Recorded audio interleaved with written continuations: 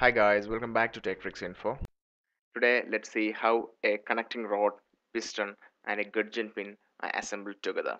So, the piston and the connecting rod will be assembled with the help of the Gudgeon pin, and the Gudgeon pin will be locked to the slot of the piston with the help of a circlip. So, you can see all these processes in this particular video and learn it. So, watch the entire video.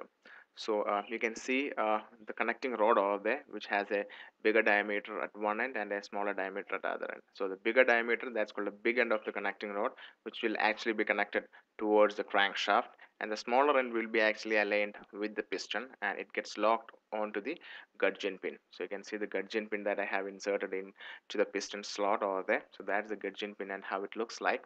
Now we'll align the connecting rod, that's the small end of the connecting rod, with the Gudgeon pin so that it can be locked towards the piston.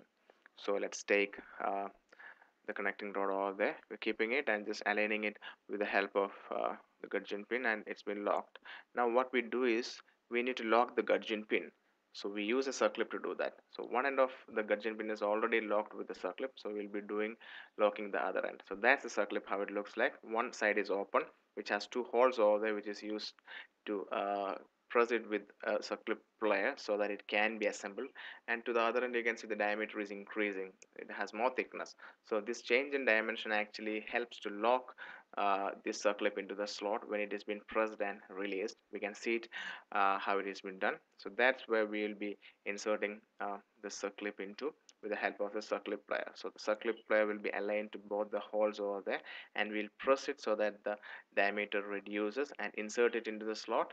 And once it is inserted, we release it.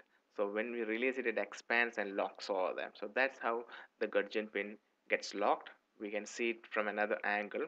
So see that I'm aligning it again, tightening the circlip and leaving it. So that's how the Gudgeon pin is locked. So that's how it's done. Please click the subscribe button for getting more technical video updates. You can visit our website techfreaksinfo.com, and please don't forget to like, comment, share to motivate our team. And I definitely request you to subscribe for more updates. Thanks for watching this video. Have a great day.